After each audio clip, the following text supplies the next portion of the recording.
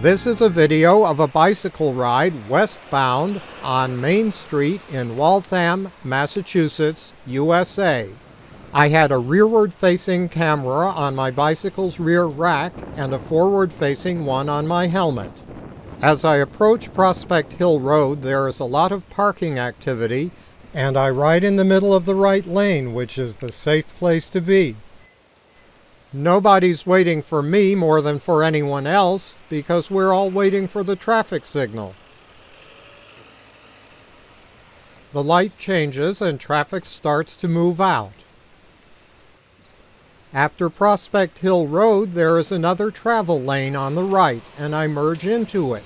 Shared lane markings here are supposed to show that motorists overtake bicyclists in the next lane or share the right lane with bicyclists head to tail.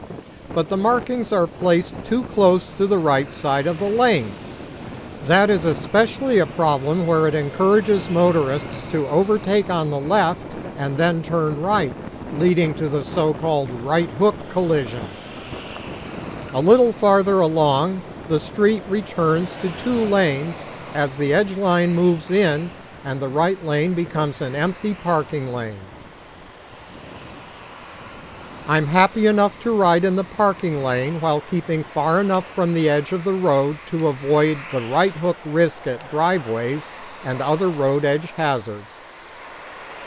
I look back in my rearview mirror, merge out, and overtake a parked vehicle. There's still room for other vehicles to overtake me. I hope that this video has provided a good example of a bicyclist and motorists sharing use of Main Street. Thanks for watching.